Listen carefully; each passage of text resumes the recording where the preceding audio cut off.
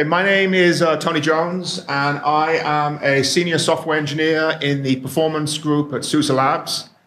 And our primary responsibility is basically kernel side, finding kernel bugs, detecting kernel performance bugs, fixing kernel performance bugs, working on the tooling to help us find kernel performance problems. I am based in Portland, Oregon, which is the true home of real beer. So come and visit. Anyway, there's my email there. So if you have any questions about the talk or whatever, just fire me an email. So can I take this?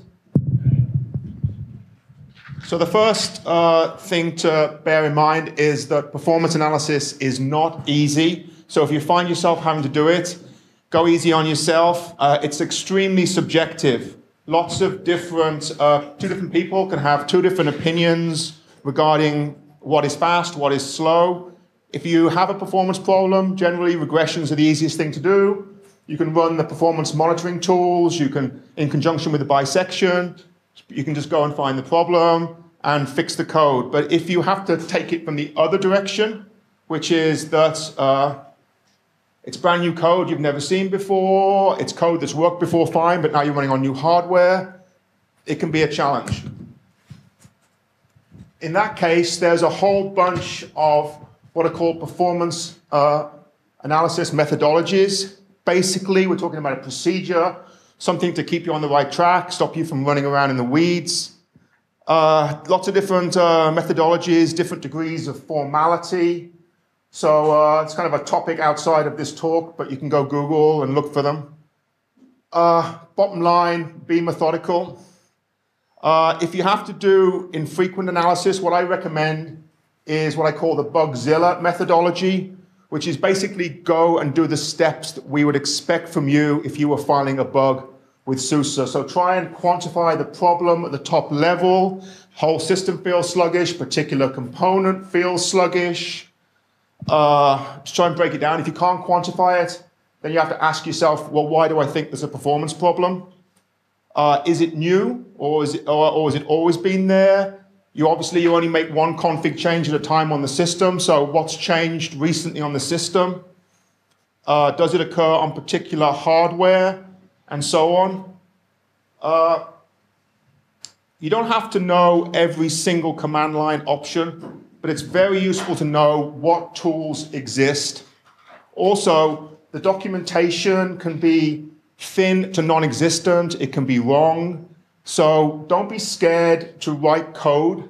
If you think the performance tools are saying, okay, in this situation, we'll do this, and in this situation, we'll report this, don't be scared to dig in, write yourself some code, test out your hypothesis, tweak the code, keep on going like that, so you can say, oh, when I write my code to estimate cache misses, then the performance tools tell me this information, and that's pretty useful just to practice before you ever have to actually dig in.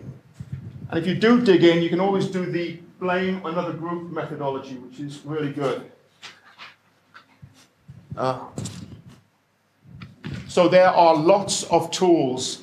Perf is only one, and it is not the first one you're going to want to use. If you think you have some kind of performance issue on your system, the number one place to stop is dmessage, syslog. Look and see if you have any particular unusual entries in your logging. After that, the standard top utility, get an idea if it's CPU bound, if it's user space, kernel space. If it's not CPU bound, then dig into the IOStat, VMstat type tools, get an idea about what the virtual memory and I/O behavior is. And then finally, strace using the ptrace API is an extremely useful tool for getting an idea about system call behavior and system call latencies. So I'm going to talk a little bit about performance counters. So in the old days, you tend to use tools like Perf, which are real basic profilers, bucket-based software profilers. These days, if you want to do something like that, you're better off using Valgrind. So basically, it's a hardware resource to aid in performance analysis. It's been available on the x86 since Pentium 3. Availability is through the CPU ID instruction and the MSRs, the model-specific registers. You'll see this term arc-perfmon used a lot. It basically stands for architectural perfmon, which basically means that Intel has agreed that this will be available in future architectures. And that provides about 7 or 8 counters. By standardized, because the microarchitectures are different, it means that it exists, but it doesn't necessarily mean that it'll be implemented in exactly the same way. And beyond this, each separate microarchitecture, so that's Nehalem, Broadwell, Haswell, etc., implements a whole slew of microarchitecture-specific counters. Each microarchitecture has different numbers of performance counters, and so on. So taking a step back, so perfmon 2.0 was the first in-tree subsystem that used performance monitoring hardware. And that was designed by HP for Itanium. And it's still in the kernel tree as of today for Itanium. And it was extended for other architectures, specifically x86-64, in 2008. And the interesting thing about perfmon was that nearly all of the logic was pushed into the libraries. So there was a library called libpfm and a tool called pfmon, and the actual kernel side was very small. And that got submitted to LKML in 2008. And this fact, there's been a lot of controversy over the years about tools that live out of tree. And also, perfmon exposed most of the counter complexity to the users under the theory that it was complex anyway, so don't try and hide it. And there was a counter proposal that came out almost afterwards, which was called Performance Counters for Linux, which was a single syscall-based interface with nearly all the complexity pushed into the kernel, and the tool was not out of tree. The tool lived in tools perf. And so that got merged into the kernel 2009, Performance Counters for Linux, kernel version 2.631. And it's now known by the almost ungoogleable term perf events. And it is a Swiss Army knife of functionality, but mostly it's focused on CPU usage, tracing, but it can also be a benchmarking tool. You can also use it for statistical analysis. So we're going to talk mostly about perf now. So curious, how many people here have actually used perf? Oh, how many of you think are reasonably expert in it? Okay, that's good. So, where to begin? First thing, install it. We package it as an RPM for openSUSE, Tumbleweed, Leap, SLES releases. And like similar tools like Zipper and Git, it exposes a hierarchical command interface. So first thing you're going to do is type in perf help, and that will list you all the different subcommands. And there are many of them, but these ones here are the most likely ones that you're going to typically encounter. Perf top is pretty much like the Unix top utility. List will list you the events. Record is a sampling interface. Report is a reporting tool. Annotate will give you source code annotation. Trace is the trace point interface. And there's one more that I forgot, which I shouldn't have, is perf stat, which we'll talk about a lot. So the first thing that you're going to do is run perf list. And this is going to produce a lot of output. And I've pretty much sliced it away here with these ellipses. But you'll see what's happening here is that perf is aggregating many different event sources into this event list. So you have hardware events here, you have software events, hardware cache events, raw events, and trace point events. The hardware events are the events exposed by the performance monitoring hardware, the same as the hardware cache events. The software events are pseudo events that are being exposed by the kernel. So in this case, context switches. The raw events are a way of specifying the raw hex code to access the low-level performance counter events. And trace point events are a way for the existing ftrace infrastructure to be exposed into perf. So obviously, most people are probably familiar with ftrace. It's a static trace point feature in the kernel where particular points of interest have been marked, and then it's a low-cost tracing, if enabled, to basically dump data to a ring buffer. So one thing we notice here is we see under the hardware events, we've got cache misses, CPU cycles, or cycles, and instructions. These are what is termed an event moniker. So that's basically an alias for an event. You won't find these in any Intel documentation whatsoever. They're basically, this gets to the issue of perfmon and perf, and they wanted to basically abstract the event names so that it was easy for users to use, so I didn't have to know what the hell was my event type. So on this machine I'm running, which is a Xeon E5, if I look in sysdevices CPU events, I will find a file called CPU cycles, which matches that event moniker. And if I cat that, I will get the value 0x3c. Now I mentioned that libpfm still exists. That was the library from perfmon. And it got repurposed into a kind of higher level wrapper over perf to help you decode events.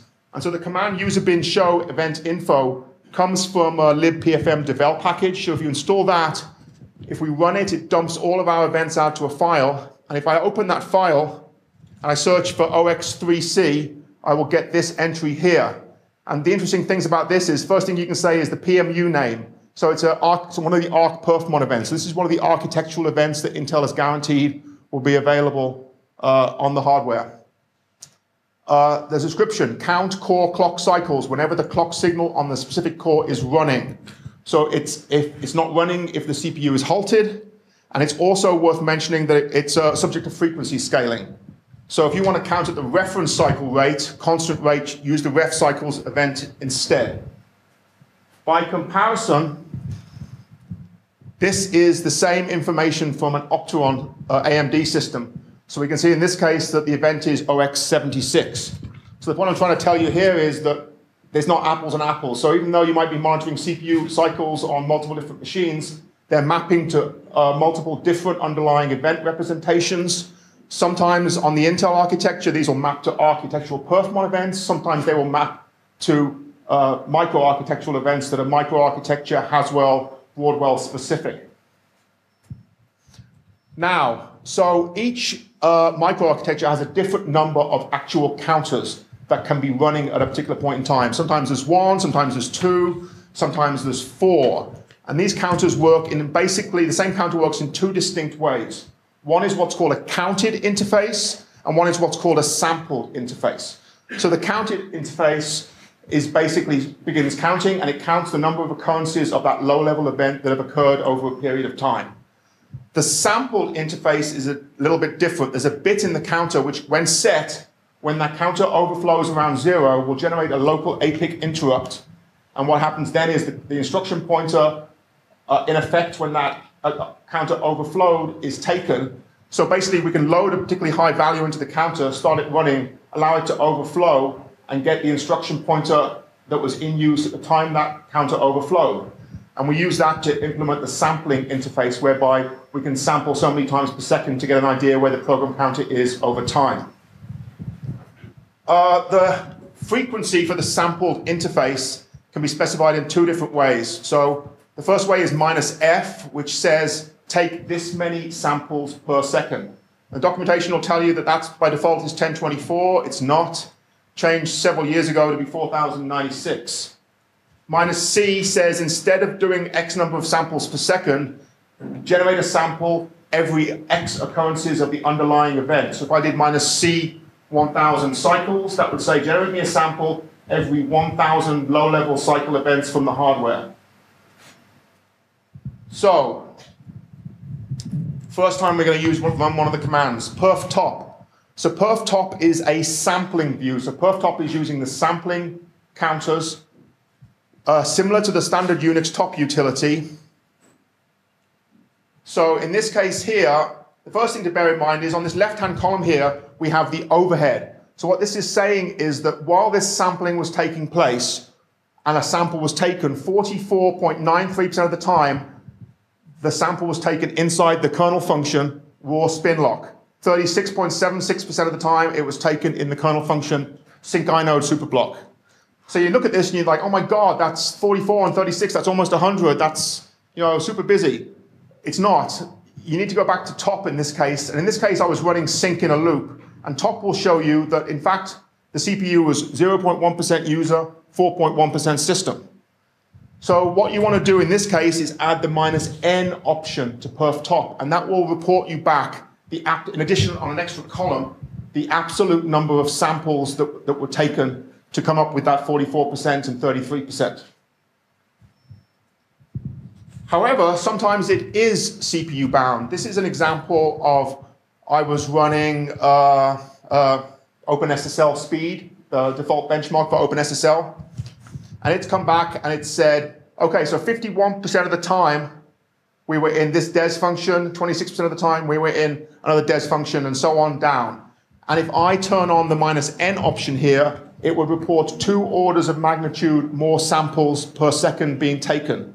So it's important to know, if you're looking at something in perf and you get freaked out with the number of samples, go back and figure out, is it actually CPU bound? If you're not CPU bound, then you're not going to get very far poking around in perf top. So, yeah, so it's possible through perf top to annotate hot code. So there are 3 essential viewing modes in the perf utilities. The default view, which is a curses view, called TUI. There's a GTK view, or there's a standard IO view. And I'm using the standard IO view in all these examples just because it's easier. But if you run perf top in the TUI or GTK view, it's going to constantly refresh itself over time or with a certain delay. And it's possible to hit enter. If we go back. So if we were running the graphics version, like move the cursor down and on the 51.02% and hit enter, it would open up a window and let me do an annotation view of the source code. And that annotation view would show me line by line, assembly line and source line, where in that function these samples are being broken down. The problem with that is that it's refreshing in real time. And so you've lost your context from the top level as to what was hot code. So I don't tend to use, I'm not talking about it because I don't tend to use perf top very much. Another thing is enabling call graphs can be really useful. So what's happening with the sampling interface is it's sampling the instruction pointer. So that's telling you, okay, I'm landing in this function, but it's not telling you why you are landing in this function. So enabling the -g option to perf top, to perf record, every time the instruction pointer is taken from the APIC interrupt, it will also take the stack trace. So then when you're looking in the graphical tools, you can determine multiple paths. It'll show you the separate paths on the stack that reach something. And the reason I'm not talking about this much is there's a later slide on what's called flame graphs. And flame graphs are a much better way of trying to visualize this call graph data, and I'll show you that later on. The other thing is getting call graphs working reliably is problematic. So basically, it depends if your code is built with a frame pointer or not. Most user space code is. Our SUSE kernels are not, because we want that register available for general register allocation use, because that gets us about a 5 to 10% performance gain. So we instead run the unwinder, which has an interesting history. And that's great for decoding oopses and decoding panics, but it's not great running 4,000 times a second inside the NMI handler. So this can have some problems. So if you're doing a lot of call graph analysis using the -g option, you may want to build yourself a custom kernel. So I run perf top usually very infrequently. I'll fire it up. If I think I'm CPU bound, I'll fire it up. I'll get a very brief idea about what the display is showing me.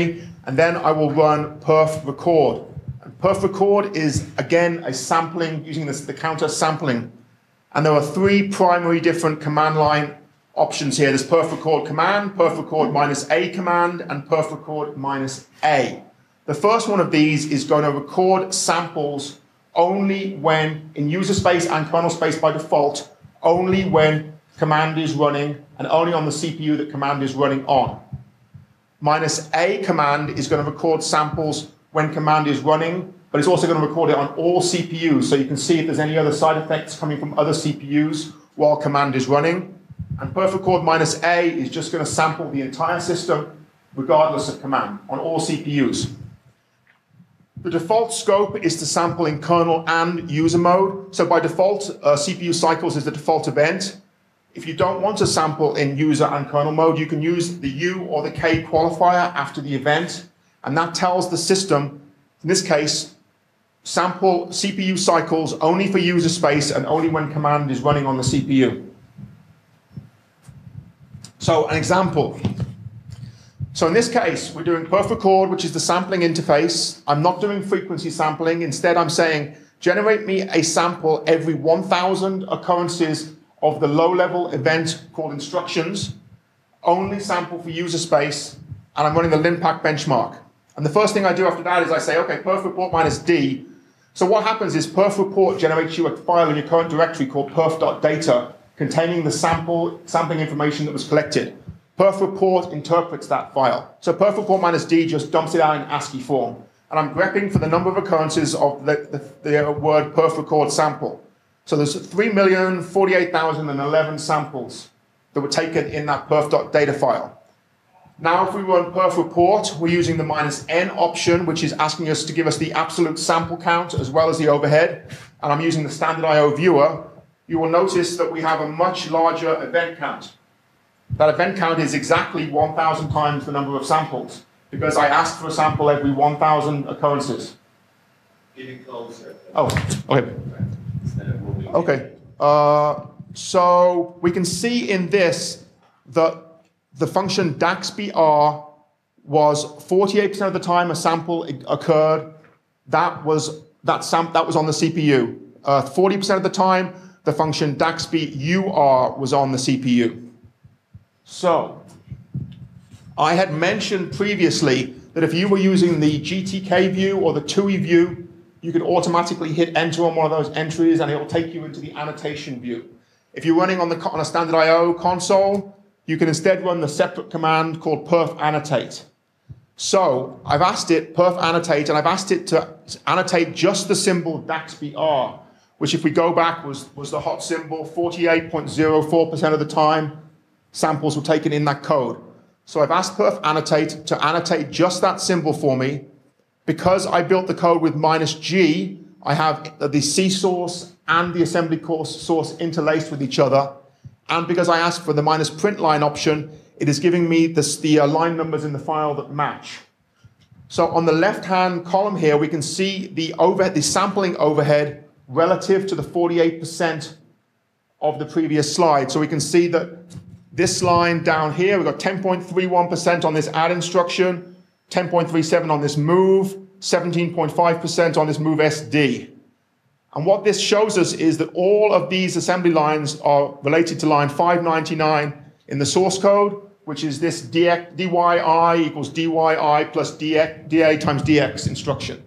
So what this is allowing us to do is look at our record data and then basically drill it into a source level annotation view and get an idea about what is actually the hot code on a line-by-line basis.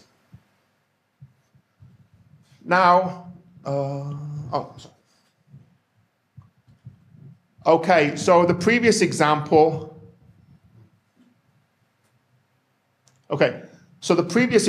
I ran perf record -C1000 -E instructions : U.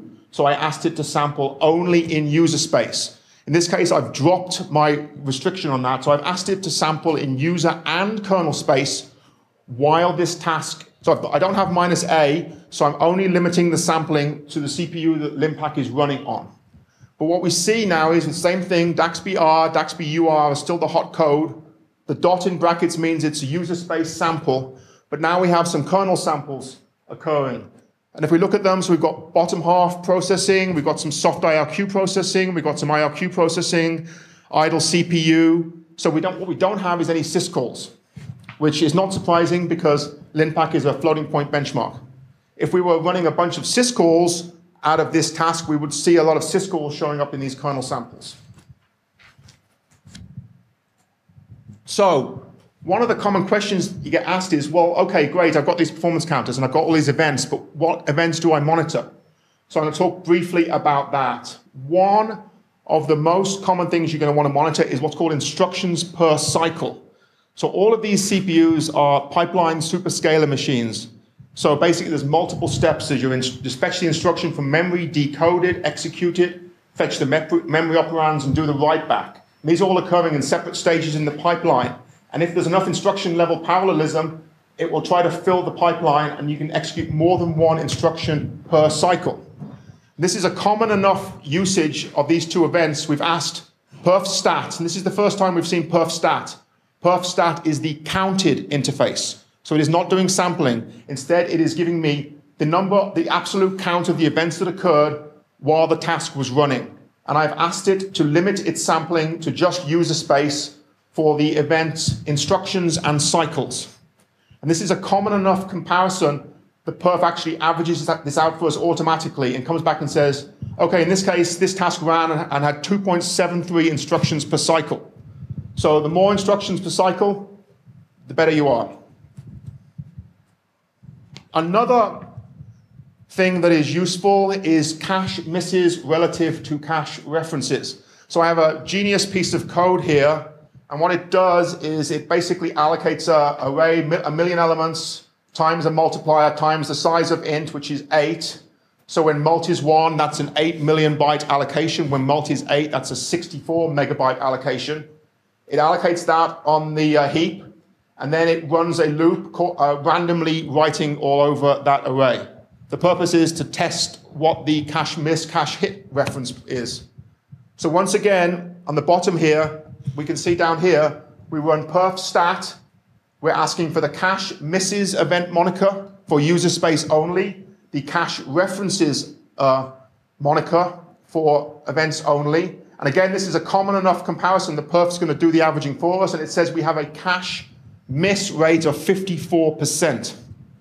So one thing to bear in mind, so the reason I did this, the machine I was running this on was a E5 2420 V2, and it has a 1/4 meg L2 cache per core, and 1.5 meg L2 cache on the die, and then a 15 meg last level cache L3. So I've got a 15 megabyte last level cache, and I'm doing a 64 megabyte allocation when mult is 8. If I drop mult down to 1, that results in me having an 8 megabyte allocation, which entirely fits within the 15 meg last level cache. And in that case, it reports 0.001% cache misses. If I change mult to 2, which in this case I'm 16 meg, so I'm slightly outside my cache size, I get a 0.003 miss rate. Now, I had said earlier when we looked at the output of perf list, there was something called raw events. These are events that are not described by default in the perf list output. So once again, I'm running the show event info command from the libpfm devel package, and I'm looking at this particular event, and it is memload uops retired. One thing to note, it is an Ivy Bridge specific microarchitectural event, so it is not part of the architected perfmon. And it's counting memory load uops retired, and there are a bunch of umask qualifiers that I can specify to give me level 1 hits, level 2 hits, level 3 misses, and so on. So I just have a short loop here saying run user bin event to raw, which is the decoder, which will decode mem load uops retired colon L2 hit, and it'll give me the raw event back for those. So I run that, and it gives me the 4 raw events: 5302 D1, 5310 D1, 5304 D1, 5320 D1. And I can now run perf stat, specifying those 4 raw events, again, scoping each one to user space, and it comes back and tells me that I have just almost 3 million L2 hits to the L2 cache, 412 million misses on the L2 cache, 187 million L3 hits, 224 million L3 misses. Now, one thing that's really important about this is this last column down here in percentages. So I mentioned that each microarchitecture has a different number of performance counters. So this one actually has 4 performance counters, but not all performance counters can run all events. And it turns out on this system, the performance counters for these particular events, only 2 of them can run the events. So I have 4 events, 2 counters that can run them. So the kernel is time slicing. While bad cache is running, 50% of the time on one counter, it's using 5302 D1. 50.01% of the time, it's running 5310 D1, and so on. So the kernel's telling you here, these are the ratios of the time that the actual event was physically running on the counter, and then it scales the numbers up to give you the effect of it running 100% of the time. So if you don't like that, your options are to do multiple runs with fewer counters, or pick a different event which can run on more of the performance monitoring counters. Another thing that is worth monitoring is branch misses relative to branch instructions. So we talked about the CPU being pipelined. So the goal is to keep the pipeline full. When the CPU encounters a conditional branch, it has to say to itself, well, I want to keep the pipeline full. How do I do that? It does that by trying to predict which of the two ways you'll go in the conditional branch statement. And then it starts loading into the pipeline the instructions from the target of the destination branch that it has predicted. So if that branch prediction fails and you take the other branch, the kernel has to eject those instructions out of the pipeline. So that affects your instructions per cycle.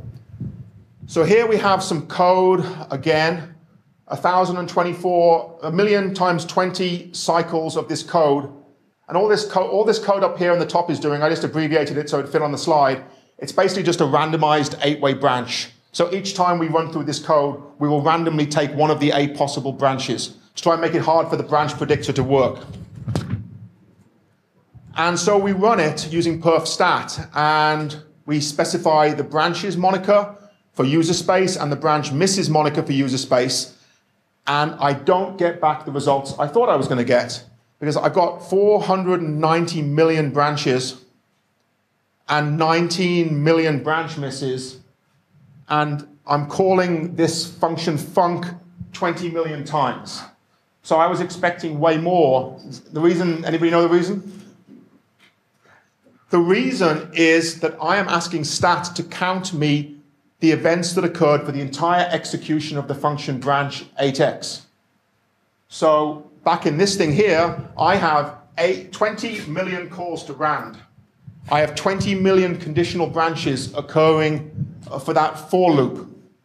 So what this is doing is this is basically skewing the results. So I have a huge number of branches that are taking place, but the ones that I want to monitor up here, there's no way to do that because perf stat is giving me the counted number of events for the entire code execution. So we'll talk later about a way.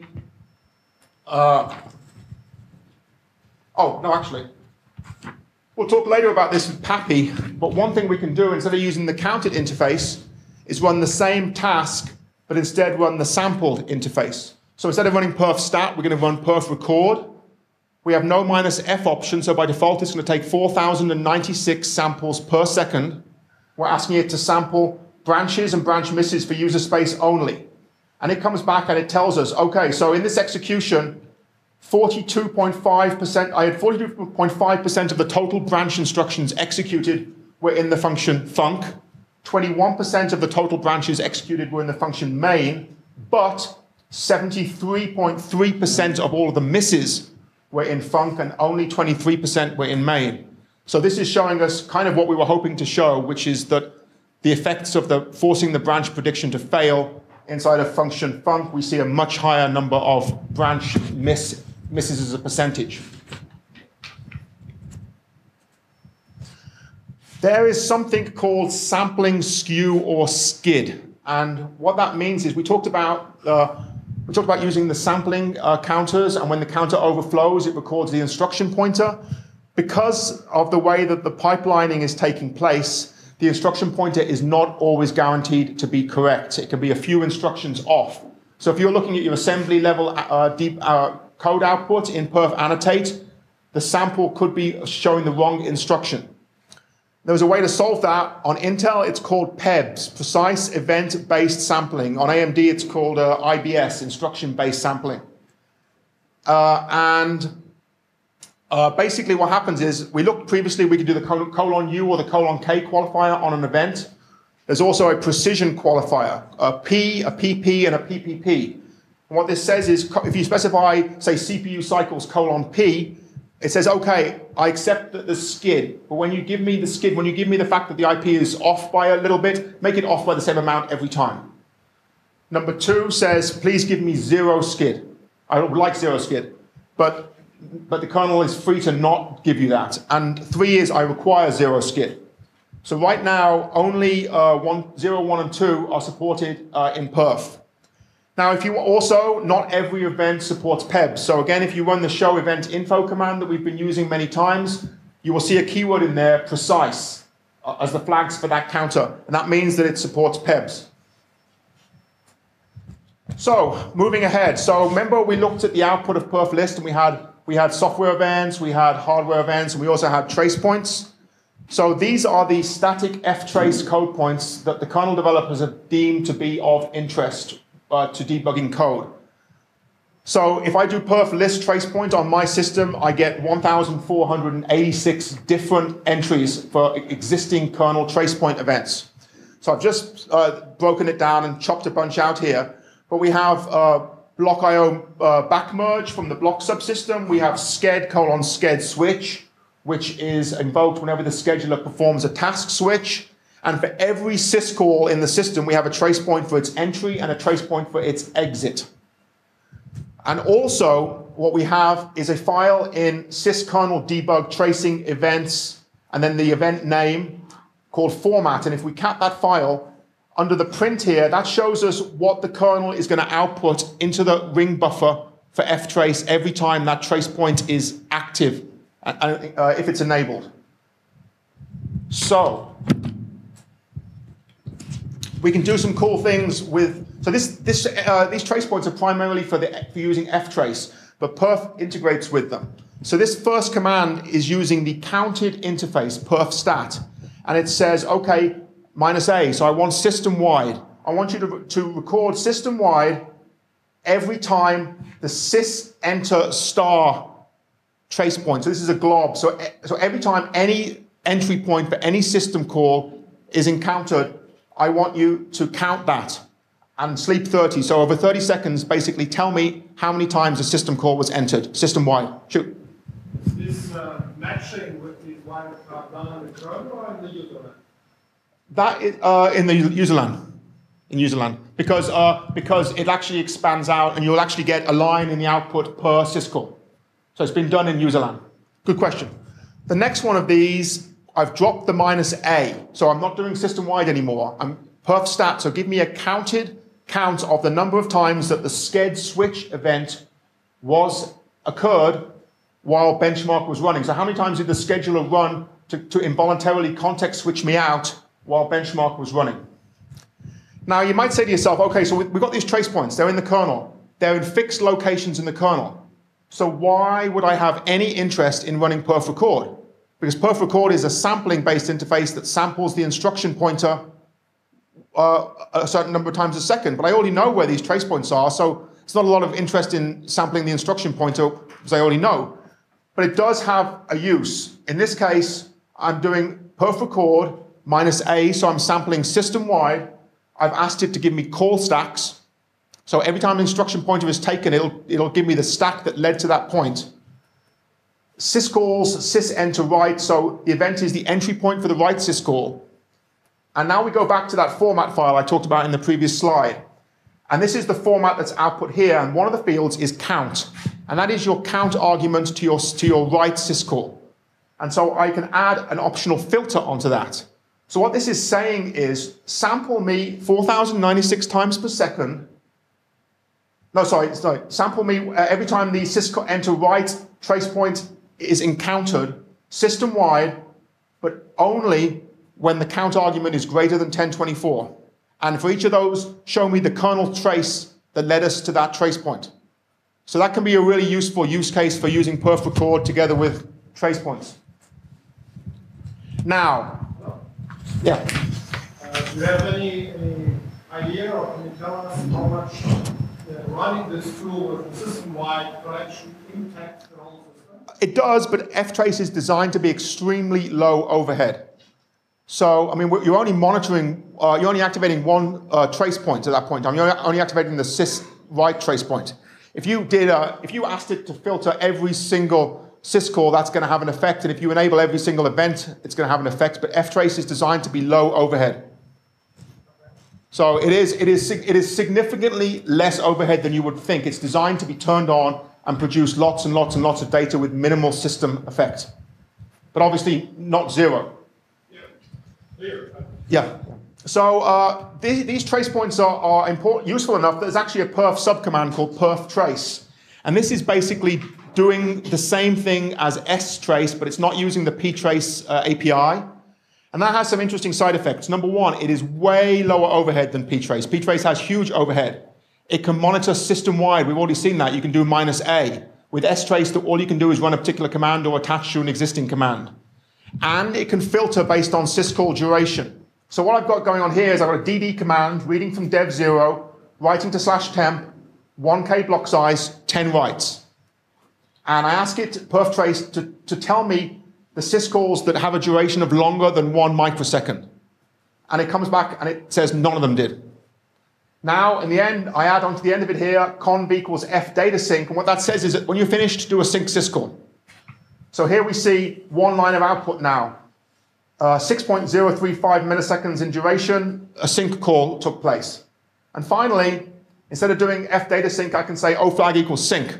What that says is I want you to do synchronous writes all the time for data and metadata. Every write should be fully synchronous. So now when I run it, every single write syscall comes back 6.127 milliseconds for the first, and then the rest of them are all over 1 millisecond. So this is an example of using perf trace, which is basically using these lower level trace point events to automatically give me an idea about what syscalls are taking place on the system. There is also a really cool -s option, which will give me a summary of all of the system calls. So it produces this table here of how many system calls, the total, the minimum run, the maximum run, the deviation, and so on, for all of the syscalls that were executed during this run.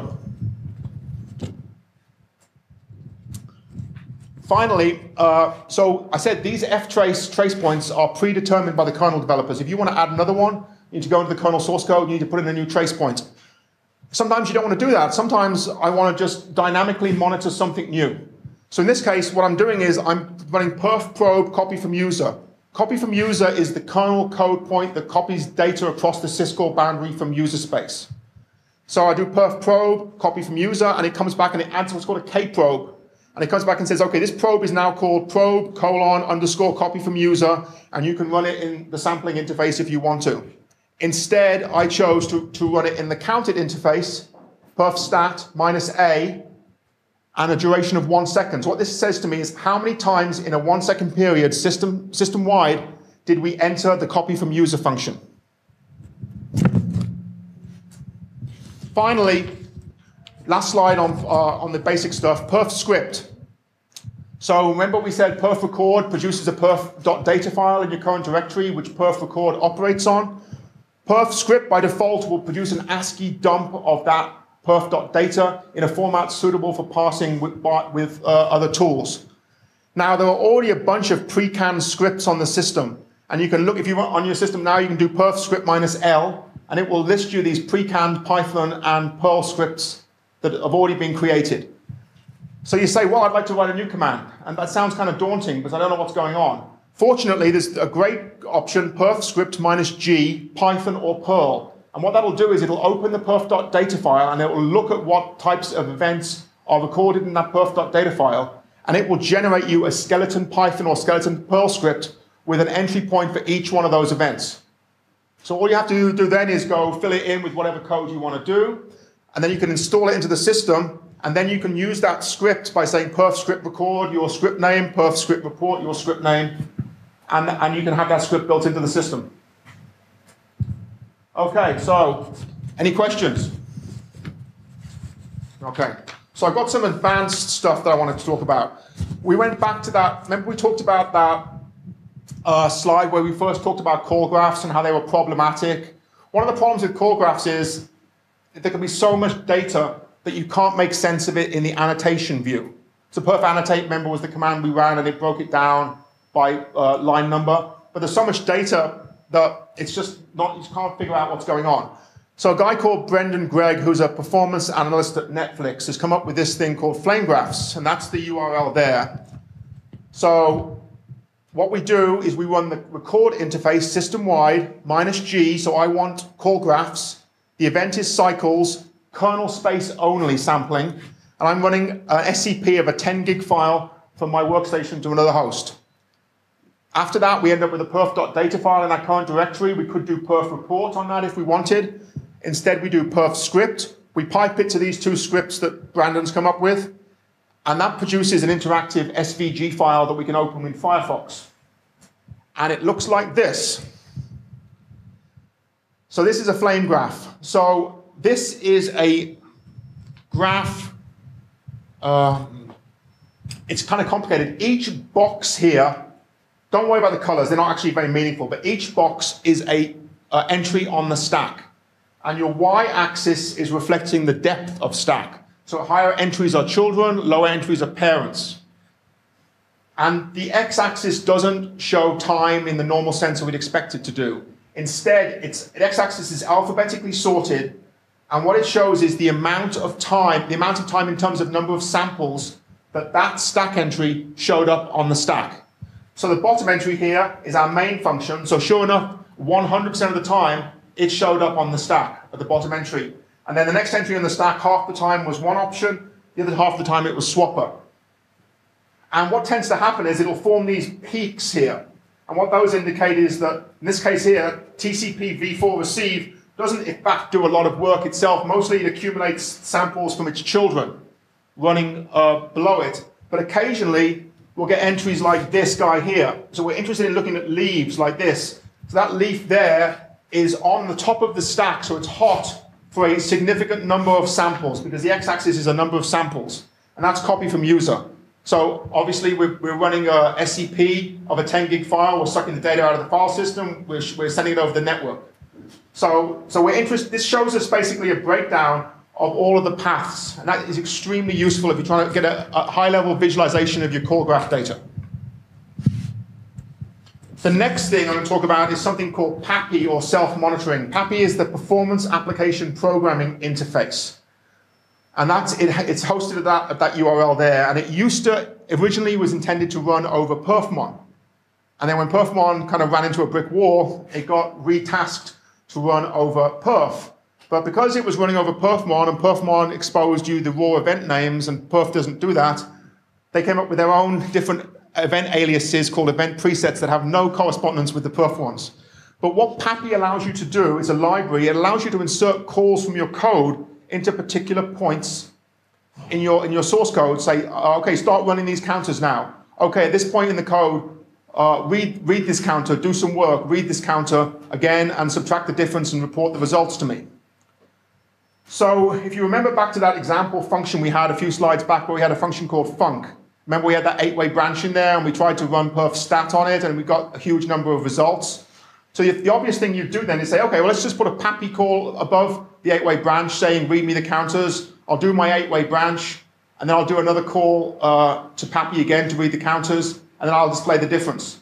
Unfortunately, that doesn't work either, because the library calls to PAPI have an enormous number of branches in them. So PAPI is somewhat useful for putting around code pieces inside your own code, but it has limitations.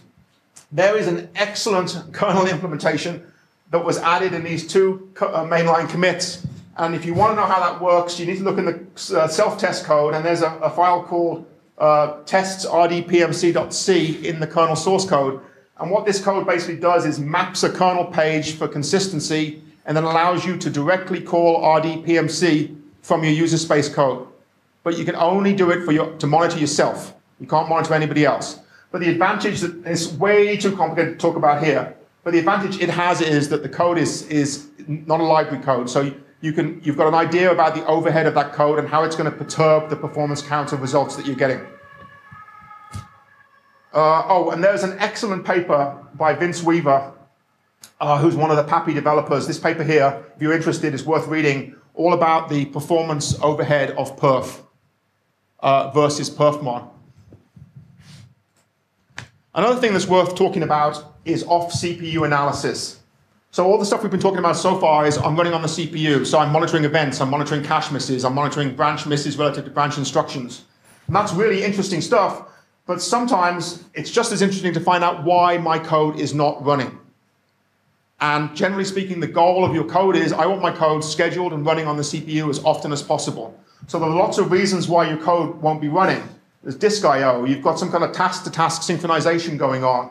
The effects of the virtual memory subsystem on your code, or involuntary context switching. So there's a really excellent analysis here. Brandon Gregg has written this paper which shows how to use perf trace plus perf inject to monitor the scheduling system calls, and you can produce flame graphs using this approach, showing the effects of the scheduler on your code and how much time your code is off the CPU. So I'm just mentioning this here. It's an advanced topic, but it's just as important to know why you're not running as to know why you are running. And final slide. So virtualization. So if you're virtualizing, you need to virtualize all of this performance monitoring hardware underneath the surface, and that is hard. So if you're in Zen and you're in DOM-U and you run perf list, you're going to see software events, you're going to see trace point events, but you're not going to see any of the performance counter events because they're not virtualized. Things are better in QEMU if you're using KVM, which stands for kernel virtual machine. So there's a wonderfully undocumented option. There's a -CPU option on QEMU, so you could say -CPU QEMU 64 is the default CPU, comma, PMU equals on. And it's not documented anywhere that I could find. But what that does is that tells QEMU to virtualize the CPU ID instruction to report back that, yes, this CPU supports architectural perfmon V1 through V4. And so then in your host, you can do perf list, and you will see those event monikers for CPU cycles and so on and so forth. You can also do -CPU host, which fully exposes the underlying host hardware to QEMU. In that case, you can see your microarchitectural events also, so you can do the raw events that we showed. If you're stuck on Zen, there is slide salvation. There's a subcommand to perf called perf KVM. It does sampling only, so you cannot do the counted interface. It's only sampling. There's no visibility on individual guests. It can break it down by host or guest cumulative, but it allows you to basically do sampling of what's going on inside the host space or what's going on inside the guest space. It is kind of hokey though, because you have to copy the symbols and module information file from your host from your guest into the host, which is awkward. But if you're running Zen, perf KVM is about as far as you can go. If you're running KVM with QEMU, things are a lot better. But remember, it's being virtualized, so the results may vary compared to bare metal. Anyway, that's my talk. I hope it was okay. Any questions?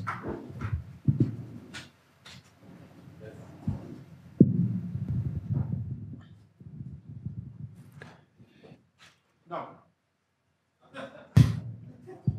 So you can use perf pretty much only if your workload is CPU bound. Otherwise, you don't. No, that's not true at all. I refer to that. Sorry. The question was, so you can use perf only if your workload is CPU bound. That is not true. I mean, the perf trace points, for example, those are, if you expose the scheduler trace points and you use perf commands, then you can expose a lot of information about the code that's running that has nothing to do with it being CPU bound. And I talked about the paper. I would encourage you to read this paper here, because in this paper here, this page here, he talks about using perf trace and also perf inject to do similar to what you could do with system tap in terms of determining off-CPU analysis, so determining when your code is not running on the CPU. So you can use perf in cases when it's not CPU bound. Now, perf top, perf record, perf stat are generally going to be focused on CPU bound code. But the perf trace and that side of things is nothing to do with being CPU bound. Does that answer your question? Yes, thanks. Okay. Any other questions? Yes?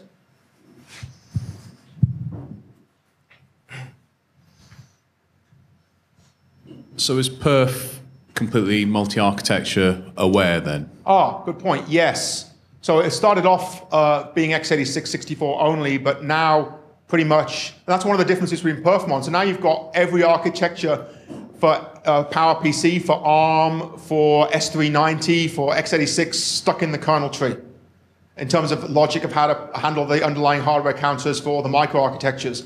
In Perfmon, this was all stuffed out in libpfm. Now it's all stuffed in the kernel. But yes, it is. It's supported on S390, PowerPC, ARM, ARM64. It can be considered to be a general purpose replacement for OProfile, basically. The one architecture it doesn't work on is IA64, and that is still using Perfmon. So there is no Perf for IA64. So if you find yourself working on that, you've got to go download libpfm and pfmon and use that. Thanks.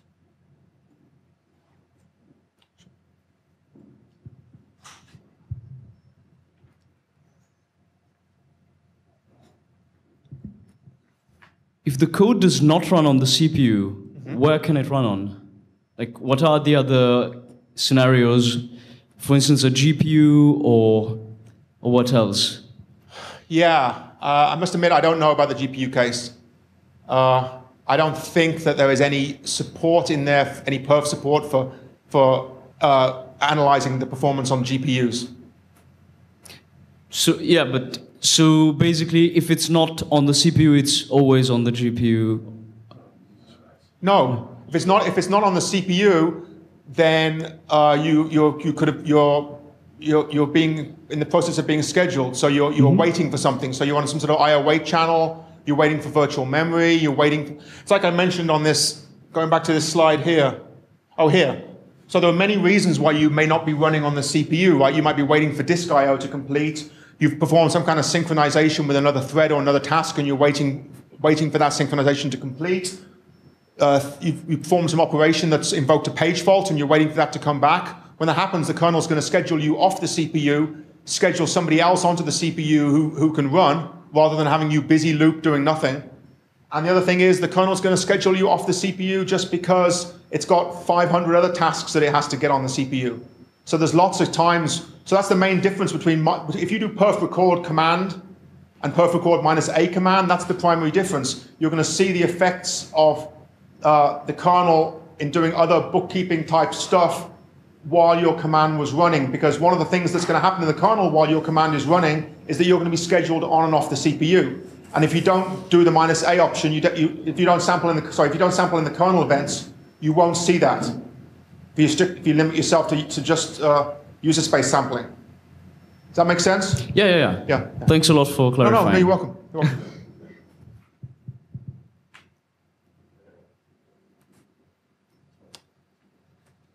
This is Giovanni, by the way. So. Hello, everybody. I've heard about another tool called Barclay Packet Filter. Yes. And now there is originally in the networking domain, but now expanding towards performance monitoring. And I wanted to know what would be the overlap of... Excellent. I'm going to do a talk on that in the labs conference. But it is what he's talking about is something called eBPF. So has anybody here run TCP dump? Has anybody run that? So TCP dump used the old Berkeley packet filter, which was, and what happened in the kernel more recently is something called eBPF came up, which is basically a stack type programming language which is JITted inside kernel space. And so you can do all kinds of cool things inside this JITted code. And there is a new perf interface to eBPF that allows you to integrate. I could talk for 3 or 4 hours on perf, but there is a perf interface to eBPF, and you can go look at it if you want. But yeah, there's also something called IPT, which is Intel Processor Trace, which is an extremely low-level processor tracing feature, which is integrated.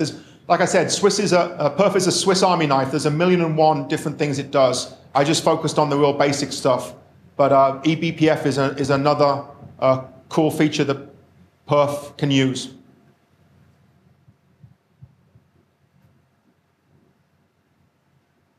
Any other questions? Okay, well, thank you very much.